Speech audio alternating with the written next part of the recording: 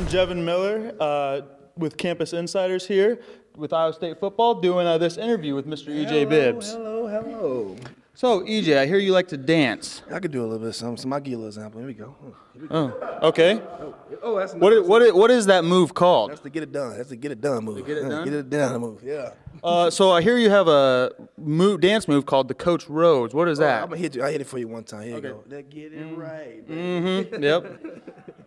So, what position you play? Oh, tight end. Tight end. Is that on the offense or defense? Offense, sir. So what is your job exactly? Well, let me see. I put it like this: physical. Physical. Okay. Physical. There you go. Okay. So you don't really do your job, or? No, let me go back to you. Oh. Get back to the set. Ready?